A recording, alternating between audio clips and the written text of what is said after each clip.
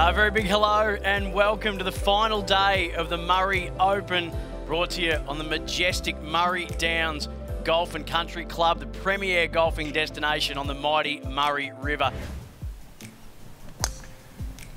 He's launched a pretty good one up the left-hand side. So this is a critical time for Elvis Smile in his round here. He's found the bunker on the right side of the 17th fairway. He's got about 140 from the sand over the water to the signature hole here at Murray Downs, and he's played an absolute cracker. He'd have 9 fingers on the trophy at the moment.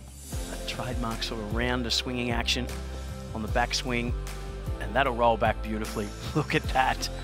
Pick up the gauntlet that Miller just threw down. He's nipped that. He's staring it down. That's always a good sign. Oh!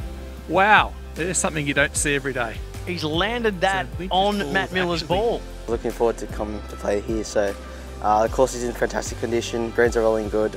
Fairways are pretty tight though. So I just need some good drives on the fairways and then hit it close and hopefully sink the putt. Dead centre.